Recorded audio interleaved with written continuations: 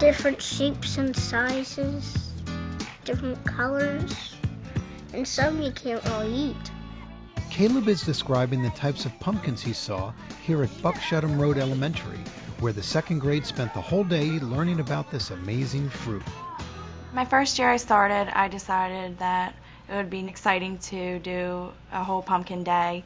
At first I just thought of math, so I contacted our math coach, and then it took off from there, and we decided we would make it the whole day.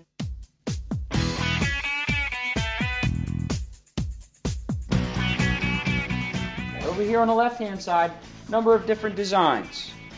You do not have to use one of the stencils that are on the table. You can use that as a start, and then you can add to it.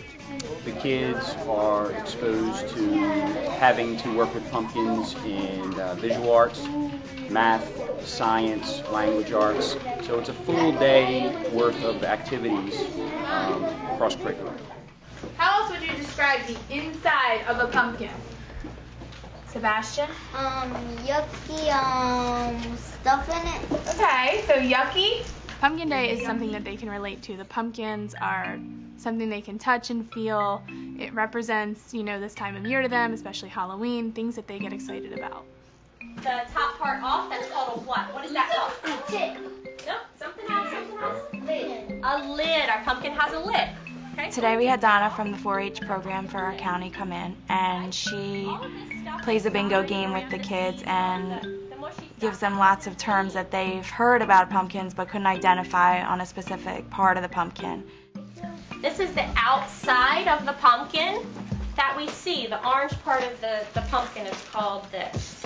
We can learn what they taste like, look like, feel like.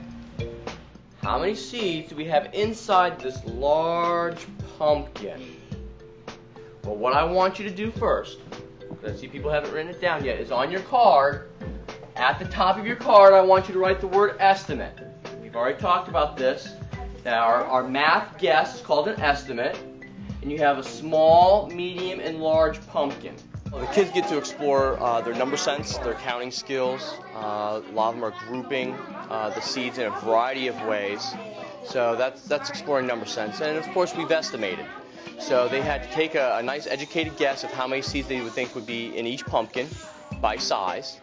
And then now they're really going to prove whether or not how close their estimate was. So they're counting the seeds, and then we're going to graph it and show the comparison. So there's a variety of math involved in this activity.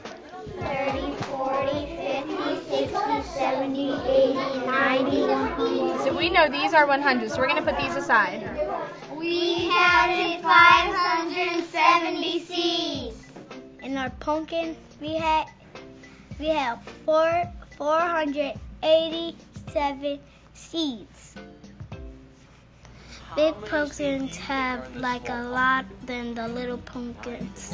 I like the big pumpkins because you can count them all together. The math component is really nice to bring in because some of these concepts are a little bit difficult for second grade. Estimating, it's not a concrete number sometimes, and it's hard for them to come up with a number. So when you're talking about something like a pumpkin and how many seeds, it's easier for them to think about that. Girls, said the stepmother. Cinder Hazel couldn't get there if she wanted to. Just look at that cracked broom. I enjoy this day. I look forward to it. I love having fun with the kids outside of our normal routine of every day. They learned, and they didn't even realize they were learning. They were so engaged today. So that was a nice thing to see.